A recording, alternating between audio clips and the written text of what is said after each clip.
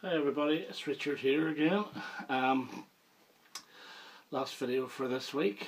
I thought I would do something a little bit different, although this has kind of been done before. I wanted to show you what I think are my top 3 albums for each year, starting probably from about 1964-65 up to around 1989, maybe 90. But rather than do it in order, I thought I would do 3 albums, what I think are the best 3 albums, and I'm going to pick 5 years. And I'm not starting in the 60s, I'll come back to that. I'm starting in 1980, so for the first half of the 80s, I'll show what I think are the best, or my 3 favourite albums from 1980, 81, 82, 83 and 84. And then the next video will probably be 85 to 89, or I might even start 70 to 74, I don't know. I'm not actually going to do it in chronological order, don't know why, I just picked it that way. So, okay, 3 albums. Obviously there'll be some artists that are repeated more than once. Well, I'm sure you can guess by now which artist. But there's a few surprises in the way here. So we'll start off in 1980, and what I think is probably, this is by the way very difficult, because even when I was picking these albums out, I saw one and I thought, maybe I prefer that, I'm not too sure. But I'm going to go with this anyway for the moment. The third best album for me for 1980 is this. This is XTC and Black Sea. This could be their best album. It's in the top 2 anyway. This has got about 4 hit singles off it. They were Generals and Majors, I think was the first one released. And then I think they released, was it Towers of London? 2 minor hits. Sergeant Rock is Going to Help Me. It was probably the biggest hit off this. It did get top 20. And then Respectable Street was a single, but this could have had so many other hits on it, to be quite honest with you. There's so many songs that could have been released as singles. Love at First Sight could very easily have been a single. I can't flip and well read this, half this stuff. There's one which has got a very, very, how would I put it, dancey groove to it. As I say, I can't read the damn thing. I'm used to actually playing this on CD in the car. But no, this is a fantastic album. Really, really strong. In fact, no, I'm going to get it out. I don't normally take records out. This is a bit of a cheapo version. Oh, I've got a lyric sheet, never realised I had, to be honest with you. The one I love is I Love Living Through Another Cuba, Rocket from a Bottle, and No Language in Our Lungs. Side 1 on this is absolutely amazing. It's just a very, very strong album. Really strong. And I hope I have not. This is the thing about sticky sleeves, you need to be so careful. So that's number 3 for 1980. Number 2 for 1980, and many people may have thought this was my number 1, but it's actually my number 2. This is Bowie's Scary Monsters. I got this about a week after it was released. Funny enough, and I remember how I got this, was I was supposed to go with my brother and my father to see Alex Higgins play snooker in the local university. And I came down with the chicken pox and I couldn't go. And my father, kind man that he is, said, "Right, we'll buy you an album, what do you want?" And I had just got into David Bowie, and I said, David Bowie's new album, so this is what I got. This is riddled with hits. 4 hits on the first side. It's No Game, number 1, I think should have been one of the singles. Teenage Wildlife, I've said before, is one of his best vocals ever. And he does a great version of Kingdom Come by Tom Verlaine. This is, a lot of people rate this as his last truly fantastic album. I think he's had more, but anyway, this is number 2. So the number 1 album for 1980 for me Maybe a bit of a surprise is Kings of the Wild Frontier by Adam and the Ants.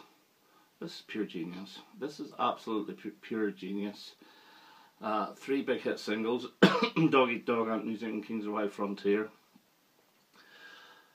I always looked at Adam Ant as the Mark Bolan of the 80s, and where Electric Warrior started off a sensation in the 70s for Mark Bolan, this started off a sensation, a teen sensation for Adam Ant. But before he went teeny, this is what created it, and this is such an excellent album. It's full of Burundi drums, 2 drummers. It's got that sort of almost Mexican feel to it, Clint Eastwood type Western movie. No, I love this. This is one of the best albums of the 1980s as a whole, maybe even the best. I can't not praise this enough. Great album. So we go on to 1981, and the 3rd best album from 1981, and it's very similar to Kings of the Wild Frontier. Extremely similar. And that's Bow Wow Wow's See Jungle, Go Join Your Gang, Yes City All Over, Go Ape Crazy. This is the sleeve, I think I don't know if it was actually banned because it's readily available, but it was frowned upon and they did issue it in a different sleeve. This has got the fantastic Go Wild in the Country. The guys behind the girl are the old Ants of Adam and the Ants. And this is more of the same of Kings of the Wild Frontier, to be quite honest with you, but more of a dance groove to it. Chihuahua's on this, which is a great song, and some songs that you don't really know as well. I'm a TV Savage is catchy as hell, and Jungle Boy is a great groove. Love this album as well. Bow Wow Wow Wow Wow Wow. See Jungle, See Jungle. Number 2 for 1981. Squeeze, East Side Story. Is It Love, Labelled with Love and Tinted. This is regarded as Squeeze's masterpiece. It's probably my 2nd favourite album of theirs. My first is actually from 1980, and that was the one I was wondering whether it should get into the top 3. But the only problem I have with this album is slightly too long. I would actually have cut 2 songs off this, and I think it would have been a more satisfying listen. I would have cut the experimental F-hole and There's No Tomorrow. Then I think you would possibly would have had their best album. But yeah, Squeeze. Seen them live twice. 2nd time was a few years ago. They weren't great. They played. I don't think they actually. The acoustics weren't good in the area or the hall. Solomon, which is weird because I've seen so many bands on that and they all sounded fantastic. I just don't think they were rigged up right. But anyway, Squeeze, number 2. And the best album of 1981. Are you ready for this? It's The Visitors by ABBA. This is the final album. This is their masterpiece. Every ABBA album from Arrival onwards is of top-notch quality. But this is the one that I think just edges it in the end. This was the beginning of the end for them anyway, because they didn't have a number 1 hit off this. The best single they got off this was One of Us. The 2nd single, Head Over Heels, just scraped the top 30, and that was the writing on the wall. But this is a very personal album for them. It's very downbeat. But there's a few upbeat tunes with downbeat lyrics, but the songwriting quality on this is just immense. It really is just immense. And I urge people to listen to ABBA albums, not just ABBA Gold. You can have a party with your ABBA Gold, but an ABBA album is so satisfying. So that's my number 1 album of 1981. 1982, number 3. The Dreaming by Kate Bush. This is my favourite Kate Bush album. This has got the fantastic Sat in Your Lap, her best single apart from Wuthering Heights. Fantastic video as well. And you know it's 1982 in the video because she's running around in roller skates in the video. The other singles off this didn't do so well.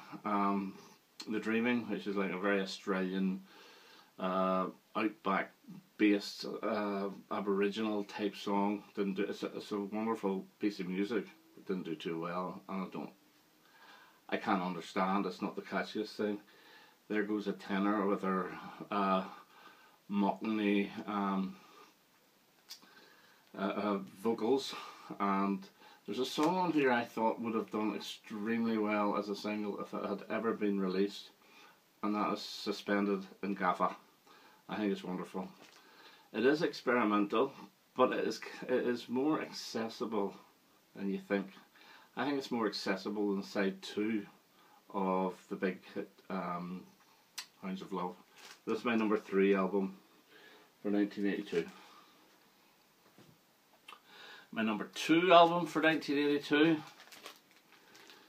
is Paul McCartney's Tug of War. I love this. I love Pipes of Peace as well, actually, even though it gets slated. I think the production in this is perfect. It was remixed a couple of years ago, and I have no idea why, because it's perfect.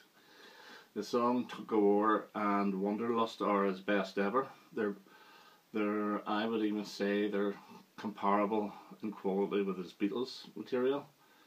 Take It Away is a great catchy song. Get It is fun. The Pound is Sinking is one of those where he's able to merge 2 songs together to make one. Excellent. Ebony and Ivory is a bit sappy, but I'll defend it. And the sappiest of the lot, and I really don't particularly like it, is Here Today, which is the tribute to John Lennon. I just find tributes a little bit overbearing, to be quite honest with you. There's one in particular, and it's actually from 1982, that I do love, and that was Elton John's Empty Garden, Hey Hey Johnny. I thought it was the best tribute to him by anyone. So, what is my number 1 album from 1982? Second appearance for this band, XTC's English Settlement. Senses Working Overtime, what a single. Ball and Chain, what a single. What else have we got here? No Thugs in Our House. The one I really like is Snowman. All of a Sudden It's Too Late, Yacht Dance. This takes a bit of getting used to. It's a double album. It's not that easy in the ears to start with, but this does reward. And this was one that I lived with in the car, going to back and forth from work.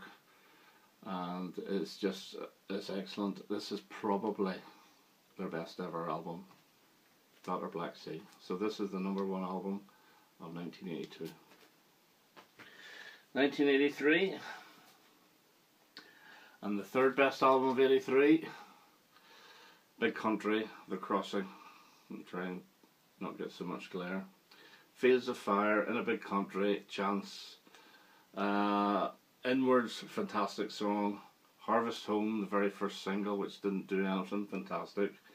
Big Country never bettered this. I didn't include it in my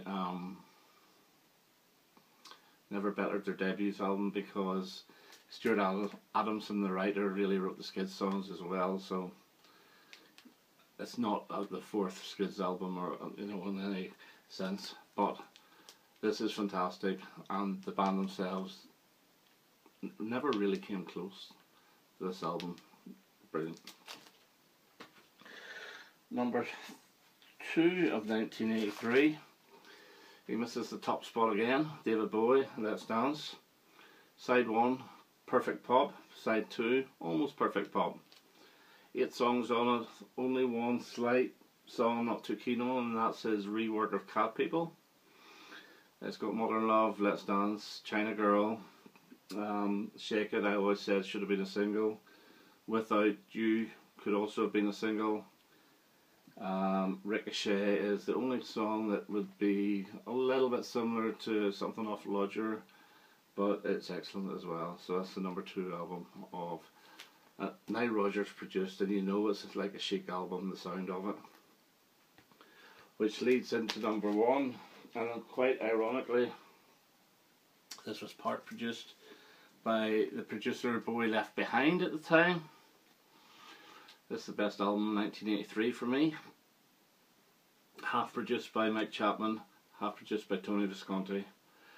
There's 4 singles taken off this. There's only 8 songs on the album. This is Altered Images, Bite. This is their mature album, and this is just smooth, beautiful, slightly dance orientated, but it's pop. It's pop music. Don't Talk to Me About Love's beautiful. Bring Me Closer's great. Another Lost Look is one of my personal favourites, as is Now That You're Here. The other 2 singles were Love to Stay and Change of Heart.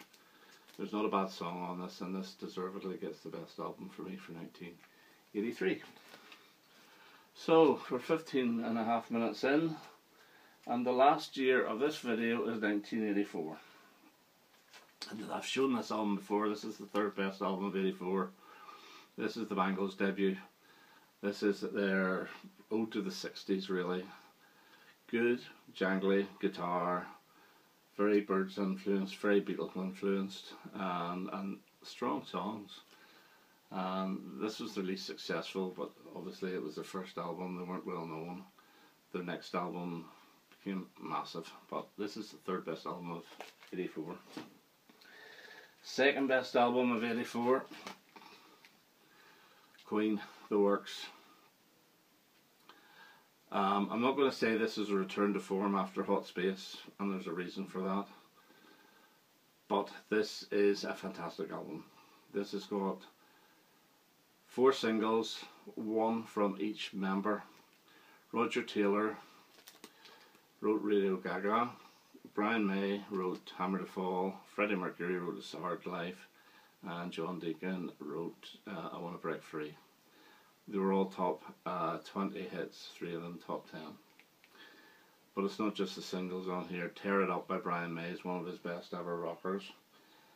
Keep Passing Through Open Windows is a personal favourite. You get almost the Jerry Lee Lewis type rock and roll number rather than the Elvis one of Man on the Prowl, which is great. And the only one I'm not overly keen on is This the World We Created, where again it gets a little bit, I like Sentiment, but how do I put this? I like the sentiment behind something, but I like the words to be subtle. You know, I like subtlety in the words, but I thought it's just a little bit in your face. But anyway, that's the number 2. And the best album of 1984, and this should be no surprise at all. This is The Smiths, the first album. I couldn't wait till this came out. I had the 2 singles. I hadn't Hand in Glove as yet. I just could not wait for this to come out, and I was not disappointed. Reel Around the Fountain is about 6 minutes long, and it's fantastic. Still Ill should have been a single. The Hand That Rocks the Cradle, You've Got Everything Now. I Don't Owe You Anything. Suffer Little Children. They're all classic Smiths, Byrds inspired pop, and it was new. I know they're inspired by the Byrds, but Morrissey's voice was new. It was different, and I always thought that these guys saved the 80s. This is their 2nd best album, and I love it, and it's the best album of 1984. So that's the first 5 years of the 80s covered for the top 3. Next one will be next week before I do another video, I'm sure, and I may do the 2nd half of the 80s. I might actually do the 2nd half of the 70s. I don't know. We shall see. Anyway, all the best. Bye bye.